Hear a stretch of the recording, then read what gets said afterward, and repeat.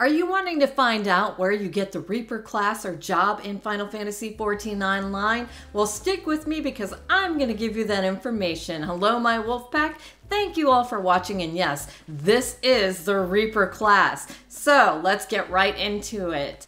So go ahead and fast travel to Ul'dah because that's where you're going to get it. And you must own the Endwalker DLC and have at least one class or job, whatever you'd like to call it, at level 70. Now, if you look at the map, you can see the coordinates, and it is right next to the Chocobo Keep. And it is across from the Adventurers Guild. So if you fast travel to Ul'dah, you just take the Adventurer Guild Aetheryte Crystal.